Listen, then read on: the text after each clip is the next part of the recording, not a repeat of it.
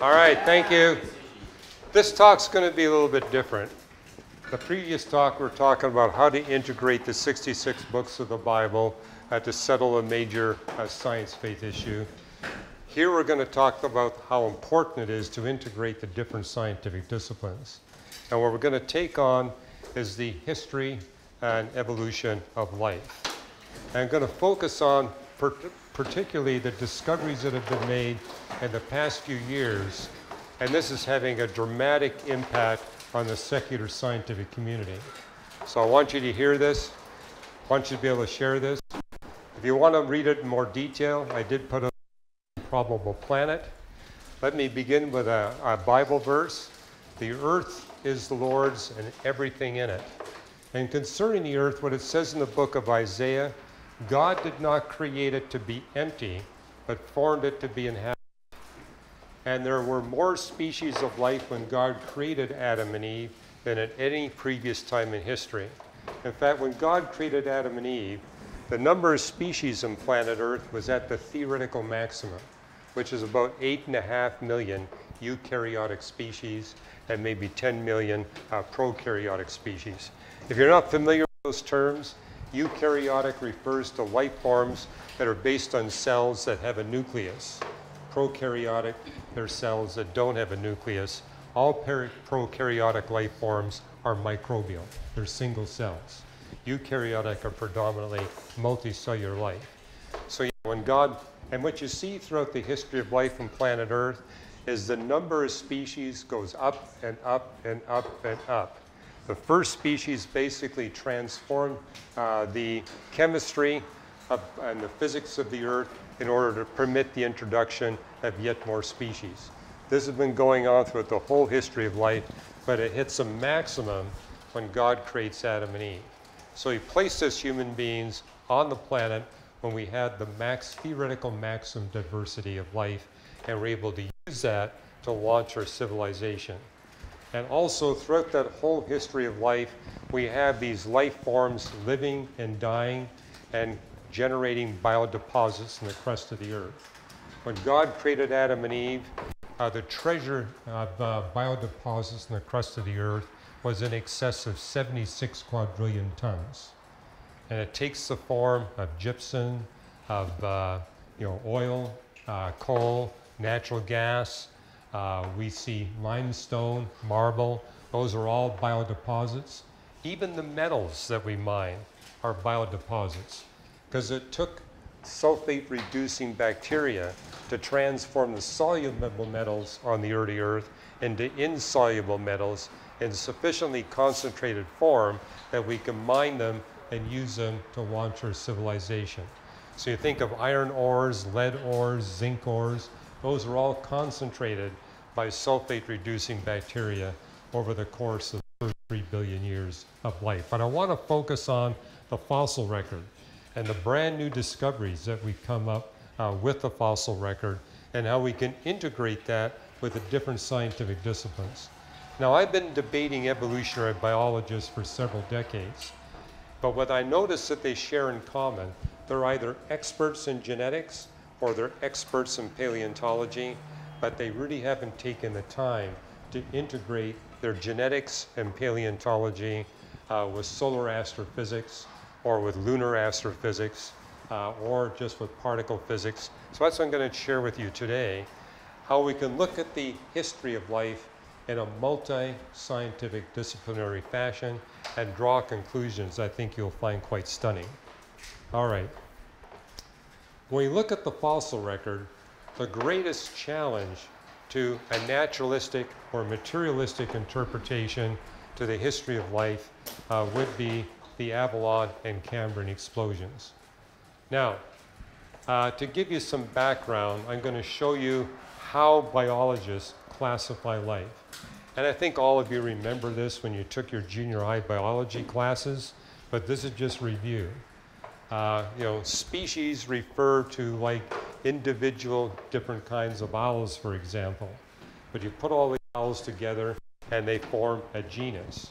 And then a larger category of life would be the families and the orders. So this is all in the context of what it would be for us human beings. So we human beings are part of the eukaryotic domain, basically life forms that are made up of atoms that have nuclei. And we're all part of the animal kingdom. So that's the next category of life. And the phylum to which we belong are the chordate phylum. And the chordates would include all animals that have a backbone. Those would be the vertebrates. But it doesn't just include vertebrates. It includes invertebrates that have a neural cord that runs down the vertical part of their body. So we're part of the chordate phyla. It's the most advanced of all the phyla of animals. But what class we belong to, we're part of the mammal class. So we're mammal. And the order would be the primates. The family we belong to would be the hominid family. The genus would be the Homo family. And the species, we're Homo sapiens sapiens. Sapien means thinking hominid. And the joke in anthropology is we humans think twice.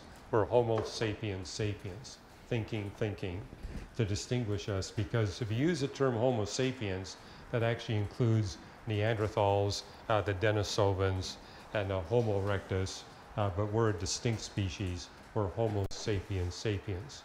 Now, the Cambrian explosion, as I mentioned, ranks as the greatest challenge to a naturalistic interpretation of life.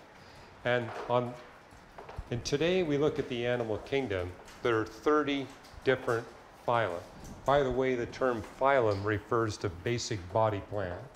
And so our basic body plan, the chordates, is we have this long neural cord that runs down our body. 30 different basic body plans. And all, or nearly all, were present at the Cambrian explosion 541 million years ago. And if we look at the Cambrian explosion, it's the sudden appearance of 50 to 100 phyla. So it's interesting, is 500 million years ago, there were more animal phyla on the face of the earth than there are today. So from a materialistic perspective, evolution is running the wrong way. We started with 50 to 100 phyla. Today, only 30 are left. And new discovery basically tells us the 30 that we have today are all fully present at the beginning of the Cambrian explosion. I'll share with you about that briefly. But if you look up Wikipedia for the Cambrian explosion, it'll tell you that it began 541 million years ago. The Wikipedia entry needs to be updated because there's been brand new measurements made. They discovered new radiometric tools they could apply to the Cambrian explosion. And what they discovered was the Cambrian explosion took place no earlier than 538.99 million years ago, but is no later than 538.58 million years ago, which means the Cambrian explosion event did not occur over a 5 million year window, which you'll see in the Wikipedia entry. It's now been shrunk down, thanks to these new measurements, to just 410,000 years. Now, that's the error bar. It's 410,000 years or less. But the maximum time in which to bring about all these phyla we see in the Cambrian explosion is only 410,000 years. So I think you can appreciate right away, if we're talking about the appearance of 50 plus phyla in just 410,000 years, there's really no possibility of interpreting that from a naturalistic perspective. Now, what is new in the scientific literature, there's one outlier phylum, the Bryozoa, that they said does not show up in the Cambrian explosion. So what are these Bryozoa? Well, this is what they look like. It's basically a colony of tiny marine invertebrates. And they have these tiny tentacles, they filter feed. And to give you an idea, this is kind of like the seaweed you see down there at the beach. But if you look in detail, they're composed of these very tiny animals that kind of link together. How big are they? Well, they're the size, the biggest ones are 0.8 of a millimeter across, all the way down to 1/10 of a millimeter. So we're talking about something very tiny. And they're moss animals, soft-bodied, with tiny tentacles that are invertebrates. And for this reason, with their body size is just 1/10 to 0.8 of a millimeter, being soft-bodied, they're very difficult to fossilize. And so previously, paleontologists had dated the origin of these bryozoa to be 485 to 478 million years ago, meaning it would be the last of the major phyla of animals that does not show up in the Cambrian explosion event. So yeah, you have all these phyla we see in the Earth today, but the outlier would be the bryozoa. But what happened literally just a few months ago, it's now about 9 months ago, is a team out of Australia and China discovered bryozoa fossils in both South China and Australia in the early Cambrian. So now we got a new date for these fossils, namely 438 million years, 538 million years ago. We now know they're at the very base of the Cambrian explosion. What does that mean? There's not a single animal phyla on the face of the Earth today that we can't use fossils to prove they were there at the beginning of the Cambrian explosion. So what we have here is a sudden appearance of all these phyla. In fact, all the phyla on the face of the Earth today suddenly appeared at the beginning of the Cambrian explosion in a time window briefer than 410,000 years. This has caught the attention of the leading paleontologists, and they've written papers in the recent scientific literature saying we're faced with a profound challenge to a naturalistic interpretation of life. Because from a naturalistic perspective, life becomes gradually and progressively more complex according to the naturalistic model through common descent, with changes brought about by 4 mechanisms. Charles Darwin said it was natural selection. A few decades later, they said, well, it's not just natural selection, there's also mutations. And now they've discovered you can get changes through gene exchange between one species and another, and the 4th mechanism is epigenetics. But all 4 of these mechanisms generate tiny changes within a particular species. And so it takes a lot of time for these changes to accumulate to make anything significant happen. And there have been papers published saying, is it possible that there's a 5th mechanism that we haven't discovered yet? After all, gene exchange and epigenetics, that was only established in the last 20 years. So is it possible we're missing something? And papers say, yes, it's possible, but if there is a 5th mechanism in operation, it's responsible for way less than 1% of the changes that are taking place. These 4 account for at least 99% of everything that happens. But again, all 4 of these mechanisms generate small changes. Moreover, you got the problem that they typically generate way more deleterious changes than they do beneficial changes. Say, what's the ratio? At best, it's 10,000 to 1. Now, most of the changes that take place through natural selection, mutations, gene exchange, and epigenetics are what we call neutral. They neither benefit the species nor they harm the species. That's true of us human beings today. Mutations take place within all of us, but the vast majority of them are neutral. They neither harm us nor do they benefit us. But if you compare the deleterious ones, the ones that do us harm, to the ones that are beneficial, at best the ratio is 10,000 to 1. So what's the worst case scenario? 10 million harmful mutations or natural selection changes or through epigenetics or gene exchange, every one is positive. That's the worst case scenario, 10 million to 1. Best case scenario, 10,000 to 1. What does that mean? If you're going to get significant change in a species, you better be dealing with a species that has a huge population and a short generation time. And actually, this is something we can see in real time.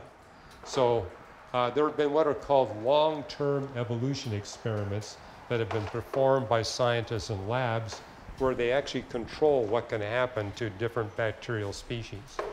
They choose bacteria because they have enormous populations. There you're dealing with trillions of individuals. Moreover, there you're dealing with a short generation time. There are bacterial species that by the time they form, they can reproduce 20 minutes later. So with us humans, it's 20 years. With bacteria, it's 20 minutes.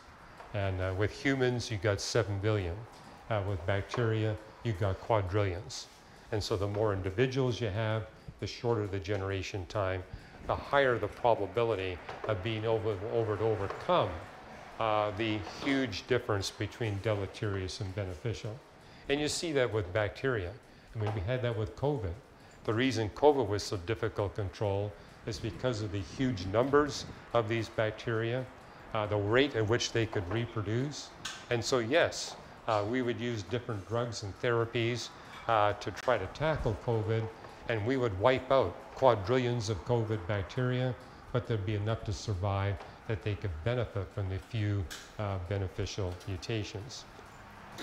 And what's been published in the literature is indeed life becomes gradually, progressively more complex through these 4 mechanisms. If there is a 5th or 6th mechanism, it's trivial. It doesn't do anything. And what we see in the naturalistic models is that through these 4 mechanisms, if you wait long enough and you've got enough of a population, a short enough generation time, through these mechanisms, you will eventually get a proliferation of species. And we actually do see new species appearing in real time. We see it with bacteria, we see it with certain fungi. There's some literature saying we may be seeing it with birds, but the big caveat is how we see bird speciation is you get a flock of birds, some of them fly over a mountain range. When they get to the other side of the mountain range, they reproduce. When you bring them back to the birds on the other side of the mountain range, they refuse to breed with them. And they refer to that as a speciation event.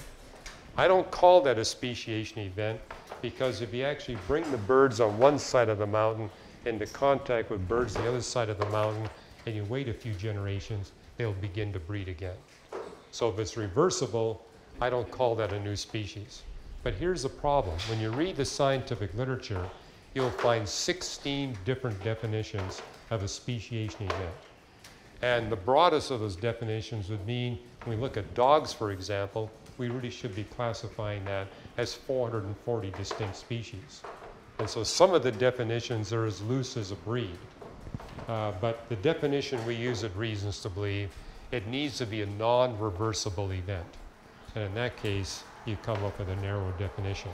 But nevertheless, what you see in the naturalistic literature is that the proliferation of species, if you wait long enough, will eventually produce a new genus. And if you wait much more time, the proliferation of genera eventually produces new families. The proliferation of families eventually produces new orders. And if you wait a really long time, the proliferation of orders will produce new classes. The proliferation of classes will produce new phyla. But here's the problem. When we look at the fossil record, it reveals the exact opposite of what you'd expect from a naturalistic perspective. When we look at things like the Avalon explosion, the Cambrian explosion, what happened after the Permian-Triassic catastrophe, is the first thing you see is the proliferation of phyla, followed by the proliferation of classes, followed by the proliferation of orders. Last of all, you get the proliferation of species. It's the exact opposite of what you'd expect from a naturalistic perspective, but it's precisely what you'd expect, that God is the one that's packing the earth with as much life as possible, as diverse as possible, as quickly as possible, in order to get all the biodeposits established in the crust of the earth so that human beings, once they're created, can quickly launch and sustain a global civilization. Here's some quotes from atheist paleontologists. James Valentine is probably the best known paleontologist in the US today, and he and 2 of his colleagues wrote a recent paper where they said the diversification of phyla occurs before that of classes, classes before that of orders, and orders before that of families. And the emphasis there is in their paper, basically making the point, this is the opposite of what we would anticipate from a naturalistic perspective. Moreover, new phyla appear more suddenly and earlier than the new classes, and the new classes more suddenly and earlier than the new orders. And the new phyla appear first, not last. They appear simultaneously and suddenly. And what's not in the papers by James Valentine and Irwin and their colleagues is they appear immediately when the chemical and physical conditions permit their existence. So for example, we have the first Avalon explosion.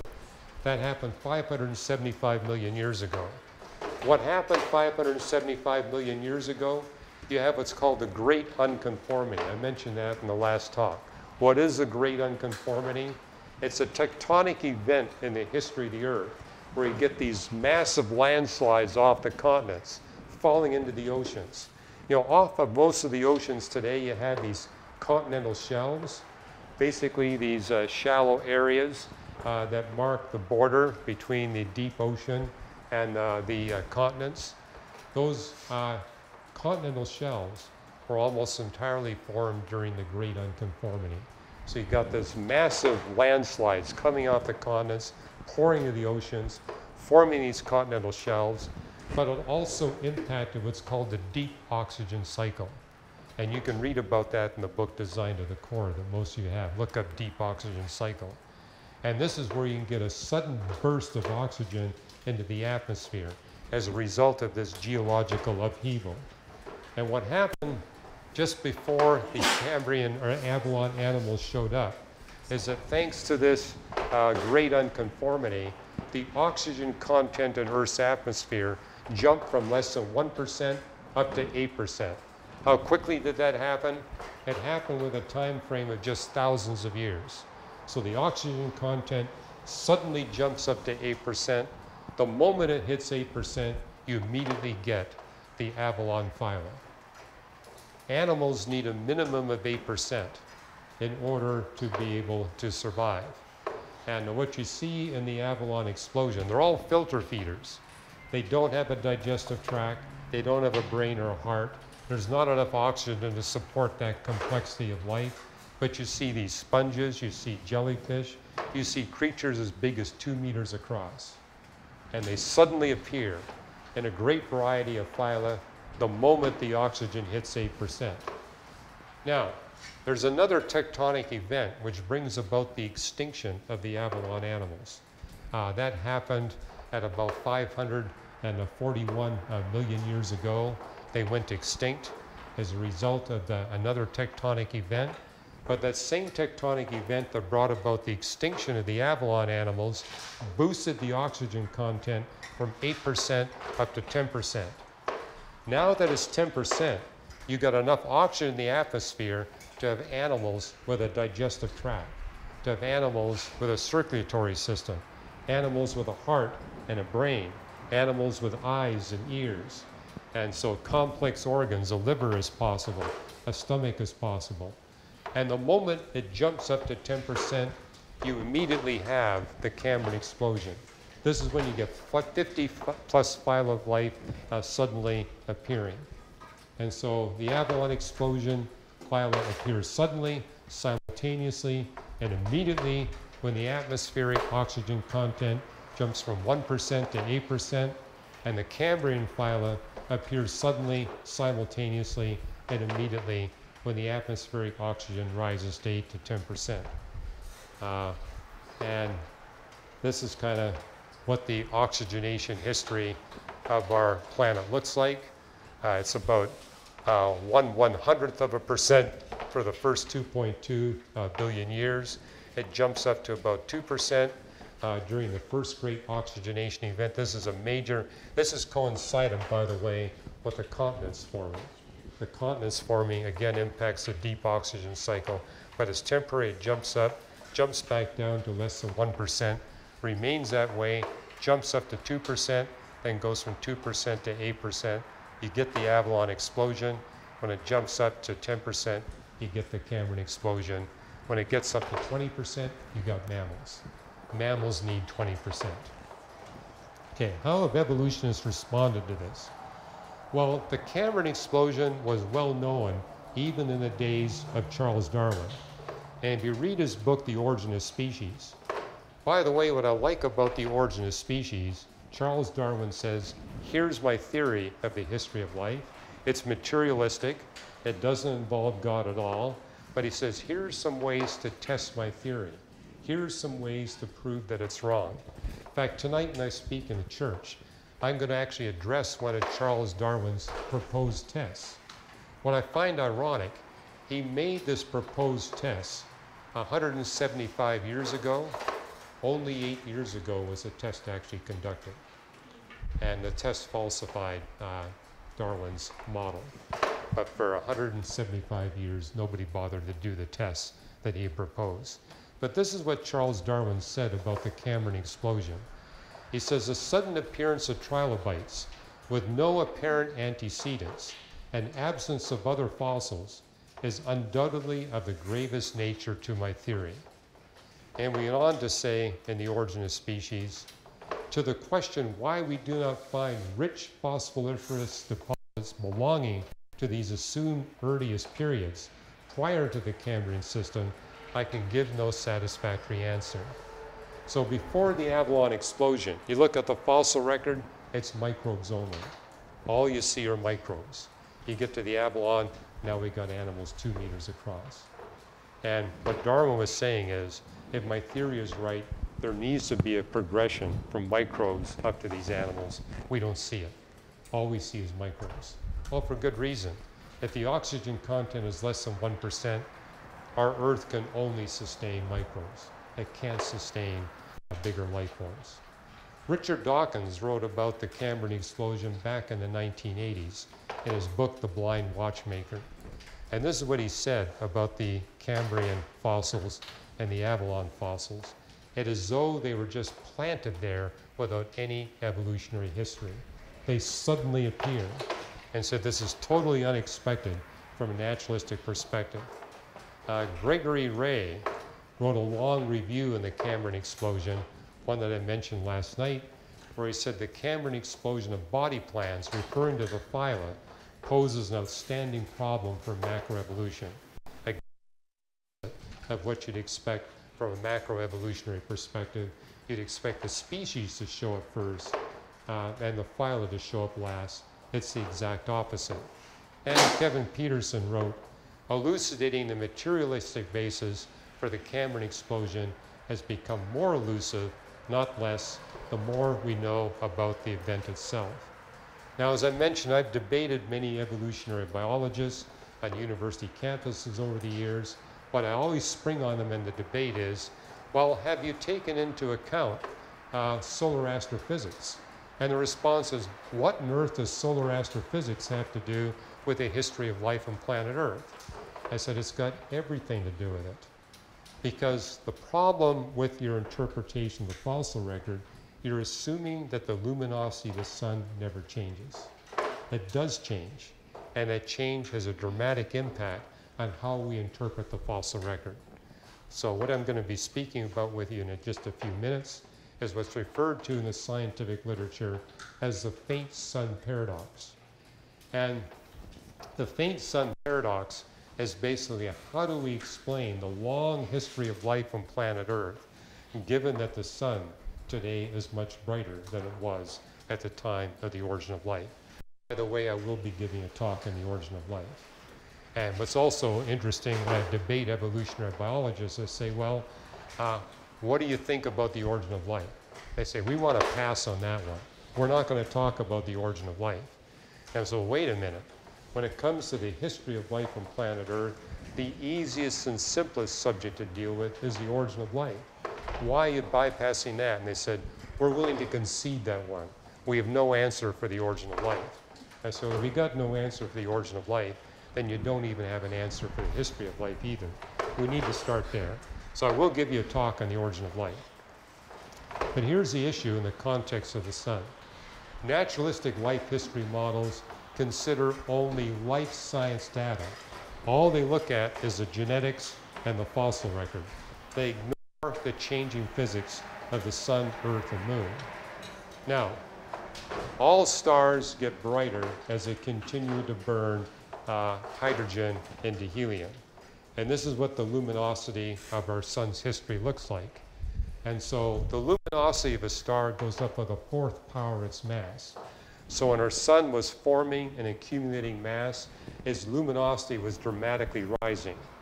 But it reached a point of maximum mass, and it began to lose a small part of its mass. When it lost its mass, it cooled down.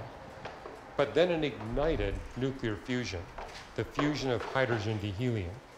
Our sun, you can consider it to be a gigantic hydrogen bomb.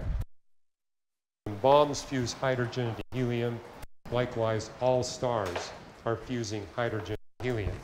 But the reason why stars get brighter during nuclear fusion, as they fuse hydrogen to helium, the helium they produce means that the core of the star becomes more dense.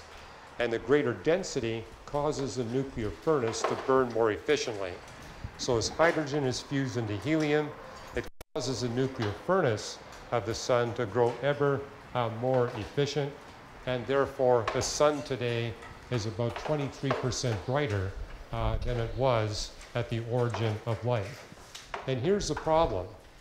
If we were to drop the luminosity of the sun by just 2%, it would cause a runaway glaciation. The reason why, if you make the sun slightly less luminous, that means you get more snow falling. That snow turns into ice. And what does snow and ice do? They reflect sunlight back to outer space. And so, for example, parts of our planet that are covered with snow and ice reflect sunlight with 60% efficiency. That's one reason why it's so cold in Antarctica. You get all the sunlight being reflected away with 60% efficiency. What's it like outside? Well, sunlight's reflected with about 20% efficiency. So if you begin to cover more of the planet with snow and ice, you reflect away more heat. And what does that do? It causes more snow to fall, more of the planet gets covered with ice, and in a short period of time, 100% of the planet becomes an ice ball. And when it becomes an ice ball, it becomes permanently uninhabitable. The same thing happens if you allow the sun's luminosity to get greater. Increase the luminosity of the sun, what does that do? It evaporates more water from the oceans and lakes and rivers. And water vapor is a powerful greenhouse gas.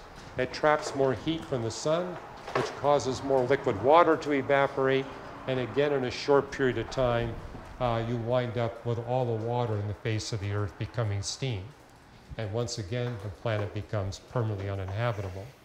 The truth of the matter is, even if you change the sun's luminosity by 1/10%, you get catastrophic consequences for the advanced life forms. The bacteria can handle a 4% change in the sun getting brighter or 2% cooling, but not creatures that are more advanced than bacteria. And even the bacteria will eventually go as you get this runaway. So how does the Creator deal with the increasing luminosity of the sun? And for what it's worth, of all the stars we know to exist, the sun is by far the stablest of all stars. The sun has the most gradual increase in luminosity. Other stars, we're looking at a much more serious situation. The way God deals with the increasing luminosity of the sun is that He creates just right life on Earth at just right times. So it's life on planet Earth that compensates for the increasing brightness of the sun. Now, I told you at the very beginning that all these talks I'm going to be giving you would be equation-free. You're actually going to see an equation right now. It's not an equation of mathematics, but it is an equation of chemistry. So, but hey, this is just basic high school chemistry, right? You all remember this. You've all been exposed to this. And what we're looking at here, you're all laughing. I mean, gee, surely you remember all this stuff, right?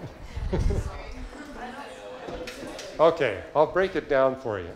The continental land masses are made up of silicates. You say, what on earth is a silicate? Calcium, silicon, oxygen 3. Silicon with 3 oxygen molecules, that's a silicate. You can put sodium here, you can put iron here, it doesn't matter. But yeah, the continents begin with silicates.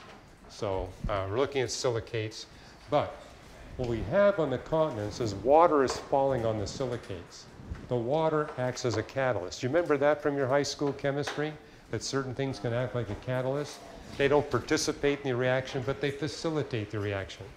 So we got falling liquid water coming on the silicates, and the water combines with carbon dioxide in the atmosphere, reacts with the silicates, and what you get is calcium carbonate and sand. So the silicates get transformed into carbonates and sand. Now, here's what's valuable for humans. The silicates are a worthless industrial product, but the carbonates are crucial for making our concrete. And that's our marble, that's our limestone. Limestones are basically carbonates. And then you get sand. If you want to make good concrete, it's carbonate plus sand. That gets where you get your concrete from. So these are really valuable industrial commodities. So valuable that there's industries in India that are trying to buy up all the sand in North America and Hawaii and ship it over to Asia because they're running out of sand. And they're running out of carbonates. So, but the bottom line is this. This reaction of silicates to make the carbonates and the sand pulls carbon dioxide out of the atmosphere. Carbon dioxide is a greenhouse gas. And so as this reaction runs, more and more carbon dioxide gets pulled out of the atmosphere, which means less and less heat gets trapped from the sun. Now, different life forms will cause this reaction to run more rapidly or more slowly. For example, bacterial mats, such as this one that you see in Yellowstone, that will cause carbon dioxide to be pulled out of the atmosphere. But because these mats are lying low over the silicates, it's a very slow reaction. Much more rapid when you've got cryptogamic crusts. So instead of a millimeter thickness, now we got a thickness of about 1 inch. And you won't find these in Hawaii, but if you go into Colorado mountains, the high mountains of Colorado, the high mountains of Canada, you'll find lots of these cryptogamic soils, and they pull more carbon dioxide out of the atmosphere. And once you get to plants, like ferns, they pull 10 times as much carbon dioxide out of the atmosphere as cryptogamic crusts do. But the real champion for pulling carbon dioxide out of the atmosphere are trees, and especially conifers. Now, this is a granite mountain in Yosemite National Park. But if you look at this mountain, you see conifers are growing all the way up even to the very top. You see these conifers growing. And these conifers have the capacity, you can put a seed on bare granite, and as it produces roots, the roots will find little tiny cracks. The roots go into the cracks and they expand the crack. They're actually more powerful than the granite itself. They can actually push the granite apart and be able to drill down. And that's why these conifers can grow on solid granite. The roots basically penetrate in, pull out the hidden water that's in that granite, and pull out the nutrients. But what it does, by creating these cracks and drilling new holes, it exposes a lot more of that granite to falling rain. So instead of just the surface of the rock being exposed to rain, the interior of this mountain gets exposed to rain, which causes much more carbon dioxide to be pulled out of the atmosphere. This is called the carbonate-silicate cycle. It produces valuable industrial products, and it pulls greenhouse gases out of the atmosphere. It's a win-win for all life here on planet Earth. And today, that compensates for 80% of the brightening of the sun. You say, well, that's not enough. We need to get to 100%. Well, the other 20% is predominantly dealt with by the burial of organic carbon. And so here's a rainforest, and you've got vegetation growing and dying. And as it dies, we have this heavy rainfall that causes creeks to run and it buries it. And so what happens is, instead of this organic carbon decaying and releasing carbon dioxide and methane to the atmosphere, which are greenhouse gases, the falling rain and the erosion causes them to be buried in these mudslides, and therefore, instead of decaying into carbon dioxide, the carbon gets trapped into the interior of the Earth. The tectonics pulls that carbon into the deep mantle of the Earth, and that accounts for 20% of the compensation of the brightening of the sun. And there's actually 4 factors that life does to help. The predominant one is the erosion of silicates. The next most important one is the burial of organic carbon. And at the 1 and 2% level are the fact that life changes the organic chemistry in the cloud cover. I mean, here in Hawaii, for example, where you've got lots of vegetation, you get a lot more clouds. Why? Because plants, and especially trees, transpire water to the atmosphere. So if you go to the Amazon jungle, for example, more than half the rainfall comes from the transpiration of water from the plants and the trees. In fact, that's the big worry about the Amazon, is that they strip the Amazon of the jungle trees, they're going to turn the Amazon into a desert. So one of the wettest places on Earth can be made a desert just simply by stripping the vegetation off. So it does affect the clouds. And then the color is important. So different plant material reflects sunlight with different efficiency. So for example, a tree that produces white or yellow leaves will reflect more sunlight than a tree that is deep blue or deep green leaves like this. But the bottom line is this.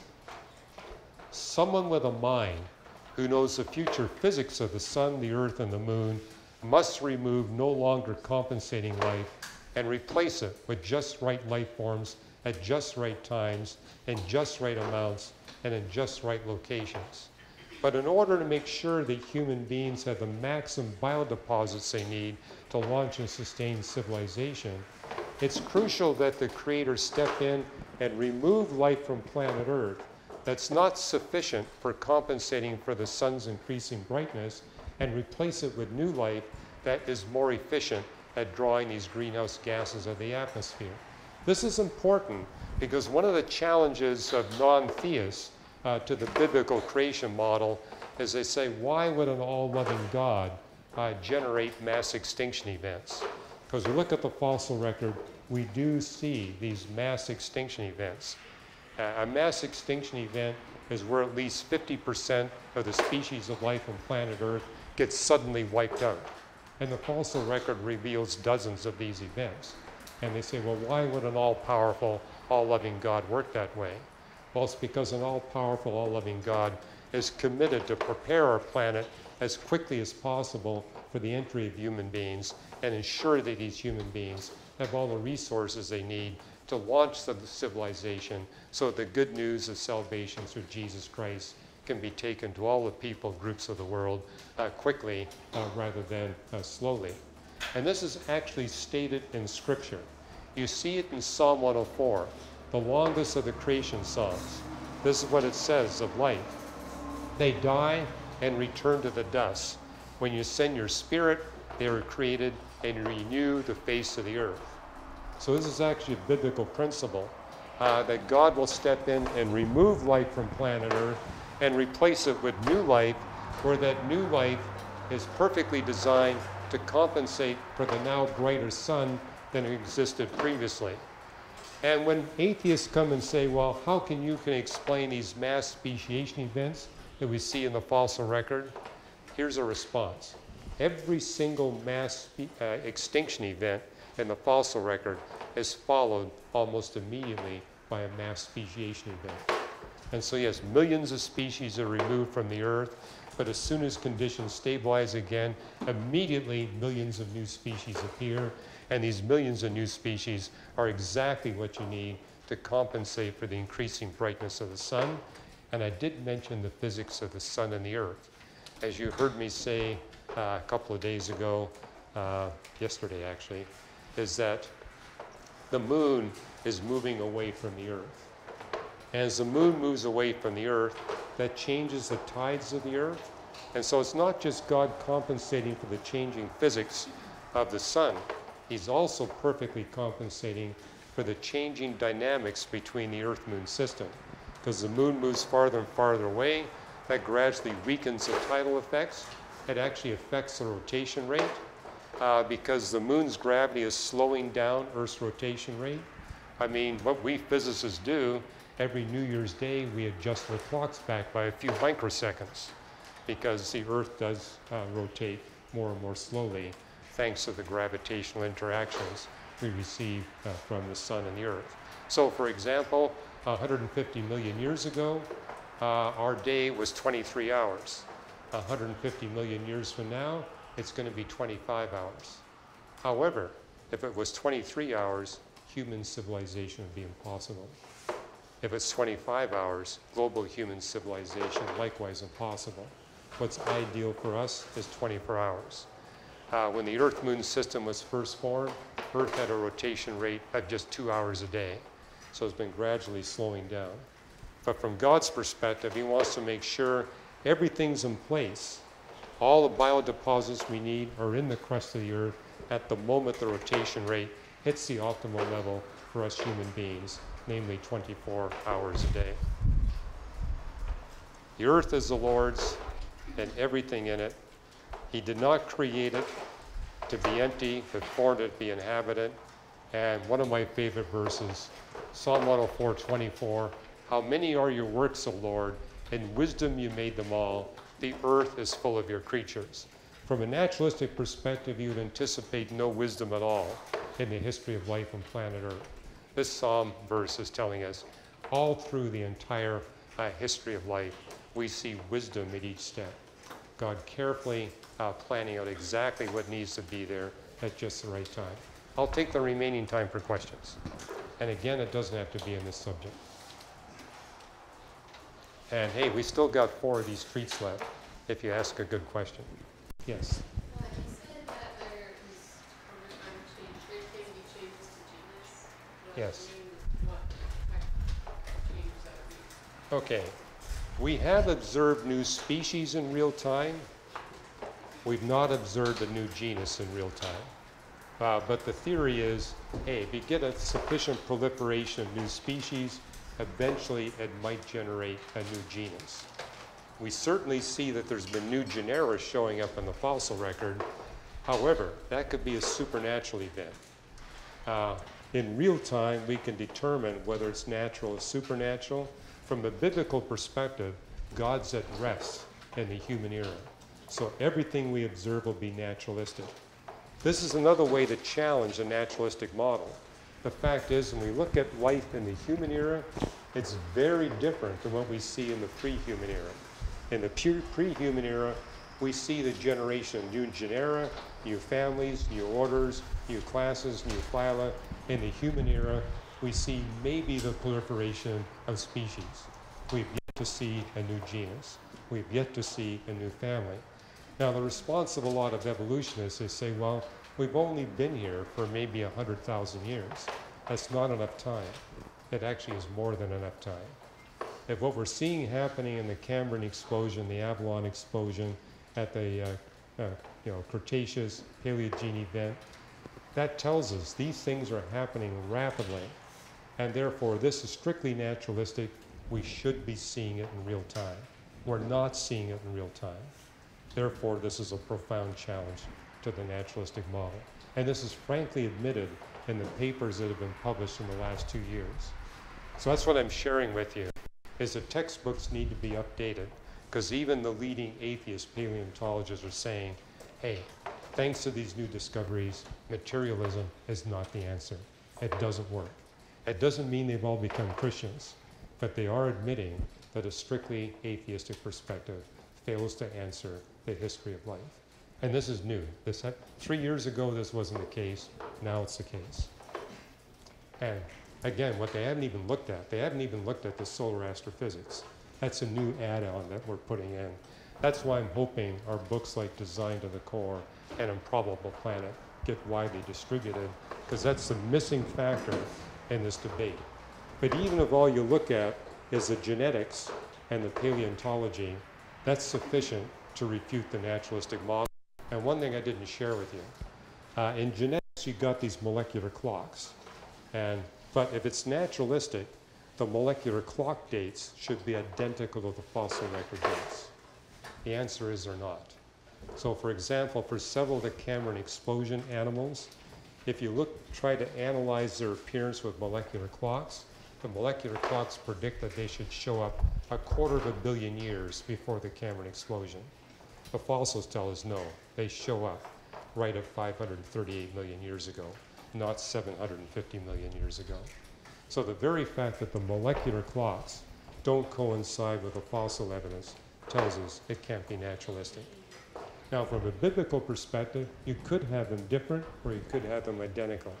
But from a naturalistic perspective, they must be identical. By the way, that was a really good question. You deserve one of these treats. Yeah, go for it. I've got a couple questions. So in your talk this morning about the flood, what was your rebuttal to Genesis 7:19?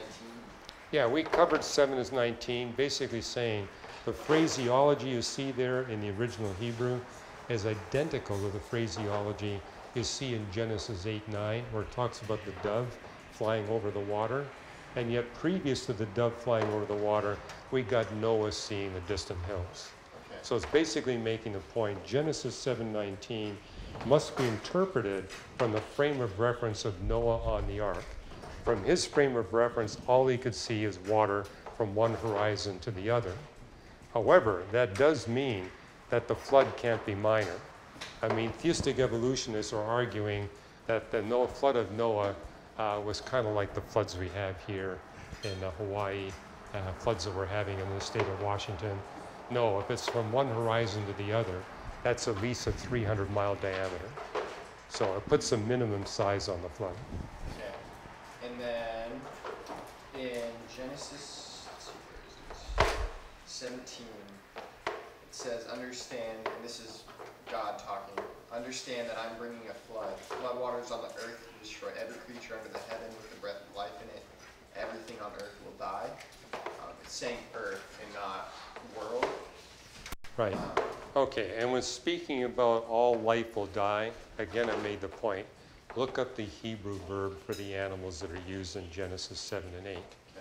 And the key word there is the word basar, which means a nephesh animal, an animal that has mind, will, and emotions, and able to be tamed by humans and relate to humans. But the word basar is more specific. It's referring to nephesh animals that are in relationship with human beings. And the book of Leviticus tells us it's only those animals that are damaged by human sin. I think that came up in the Q&A last night, where it says in the book of Leviticus, if a cow has a habit of goring other animals or people, the owner of the cow is to be rebuked. And if the cow continues in that behavior, the cow is to be killed and the owner is to be killed along with the cow. Basically establishing the principle, the reason why that cow is goring other animals and people is because that cow is owned by a vicious human being. Same thing with the vicious dog syndrome. Vicious dogs have mean owners. And it's not that the dog is a sinner. The dog's trying to bring pleasure to its human owner. These animals are motivated to please their owners. And what brings the owner pleasure is vicious attacks and killing other animals and people. That's how the animal will behave. But it's also making the point that the only way animals will behave that way is because of their contact with wicked human beings. And you also see this when the children of Israel go into the land of Canaan. So when they go into Jericho, what does God say? You got to kill all the people and kill all their animals. Their animals are damaged by the sin. But other cities, he says, you don't have to kill the animals. The wickedness of the people is not so extreme that the animals have been damaged. But in the context of Noah's flood, God would not kill off animals that had not been damaged by sin. There's no reason for God to eliminate all the emperor penguins, because those penguins would have had zero contact with humans. And by the way, when you go to Antarctica, what you notice is the penguins have zero fear of humans, because they've never been abused by humans. Now, the worry is some tourists are actually treating the penguins as footballs, and so they're training the penguins to be afraid of humans. And so it's changing the behavior of the penguins. So, and I'm going to be speaking tonight. If you go into places of the world where animals have never been abused, they will not run away from you. They come to you. They want relationship with you. But if they've been abused, they run away.